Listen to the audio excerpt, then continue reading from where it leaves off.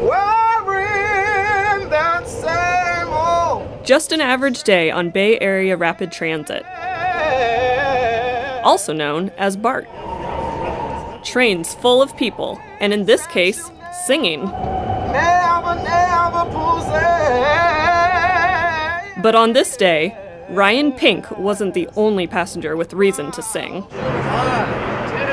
That's because on January 19th, BART officially rolled out its Fleet of the Future. New train cars replacing the oldest fleet in the nation. The nice features on this train are really designed for the customer.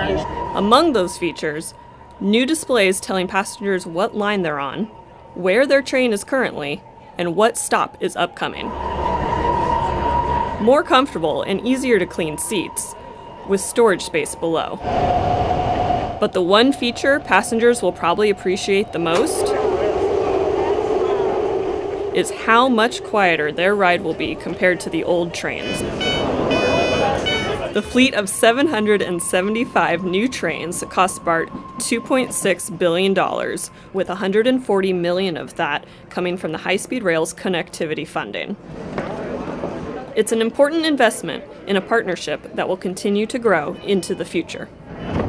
The essential nature of the high-speed rail and BART will be seen when we connect down at the Diridon station in San Jose and again over in San Francisco. A partnership that should be music to the ears of all Northern California transit riders.